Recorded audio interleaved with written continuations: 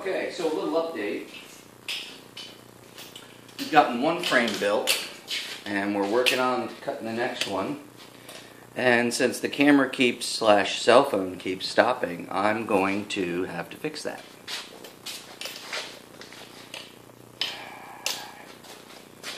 Since I'm doing this without my camera buddy Liam, this is a little interesting. Anyway, you can see I've got a new little tool pouch. We'll talk about that in another video.